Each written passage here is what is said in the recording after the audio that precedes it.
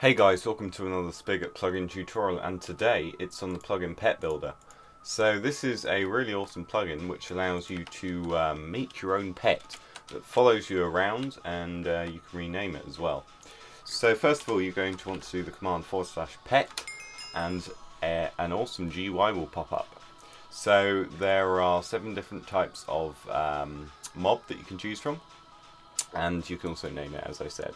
So first of all, we're going to remove my current pet and we're going to make a new one. So pet or pet builder, the command does the same thing, and we are going to choose sheep.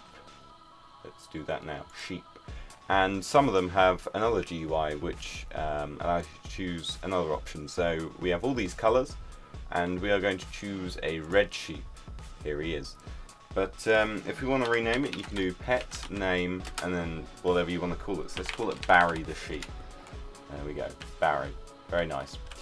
So yeah, it's a pretty simple plugin. Remove. There we go.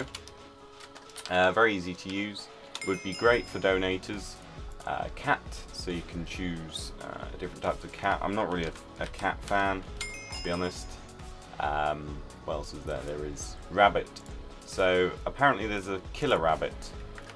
Doesn't look like a killer to me, but looks very friendly. And off he goes.